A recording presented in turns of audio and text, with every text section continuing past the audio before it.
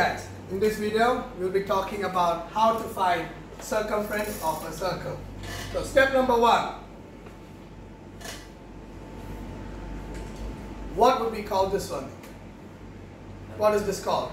This is what we call a radius. Okay. This is what we call a radius, and this is what we call a diameter. Very good. Diameter. Now, there are two ways on how we can find the circumference. Way number 1, C is equal to 2 pi r. Oh my goodness. Let me do it.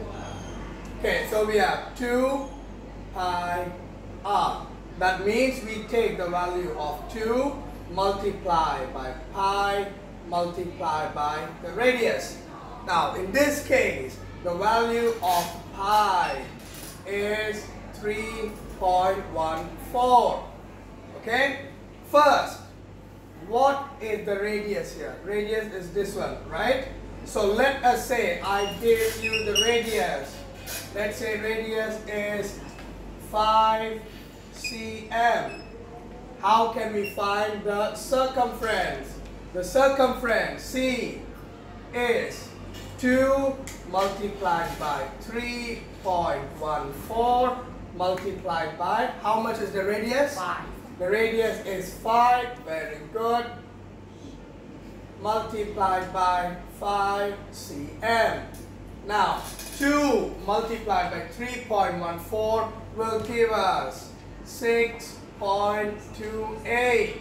6.28 we multiply with the radius, which is 5 cm. Now, let us do this together. What is 8 times 5? 40. 40, thank you. So 0, carry over 4. First, what is 5 times 2? 10 plus 4. 14. 4, carry over 1. What is 5 times 6? 30. 30 plus 1. 31. So our answer is 31.40 cm. The end. Okay, guys. So in the last one, we found the circumference when we knew the radius.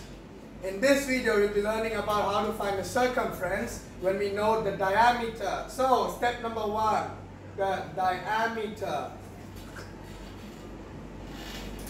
is equal to 2 times the radius. So if the radius is 5 cm, the diameter would be how much? First, 9 plus 10. Diameter is 10 cm.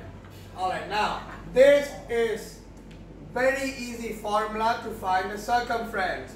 The circumference, when we know the diameter, is pi d. Straight away, pi d. So our radius is 5 cm. Therefore, the diameter would be 10 cm. What is the value of pi? Value of pi is 3.14. Thank you. So 3.14 multiplied by the diameter. The diameter is 10. So 3.14 multiplied by 10 cm. Now, when we multiply by 10, we just move the decimal one place to the right. So 3.14 multiplied by 10. 31.4. Very good. 31.4 cm. So this one is the second method on how to find circumference. I think it is way easier than the first one. Alright? Yes.